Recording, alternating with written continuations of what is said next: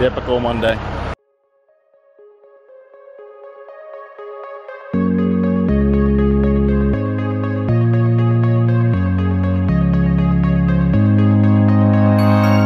Welcome to wilderness.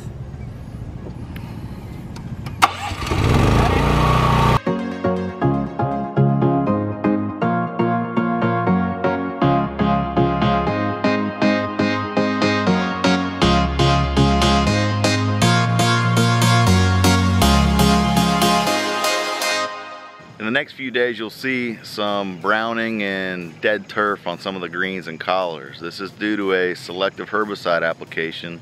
What we have here are areas of contamination. See, here at Wilderness, we have 3 different types of grasses. We have TifEagle greens, which are Bermuda. We have TifGrand collars, which is also Bermuda. And then finally, everything else is CL1 past Palin. It's a real challenge to make sure those grasses are contained in those specific locations and not jump and contaminate elsewhere. We hope by August we can get everything plugged out, grown in. By the time season comes around, we should be good.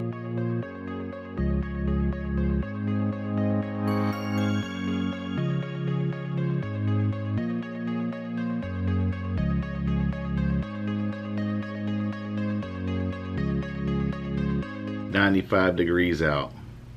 It's hot here in Naples. Feels like 105. Better stay protected. Don't forget your sunscreen."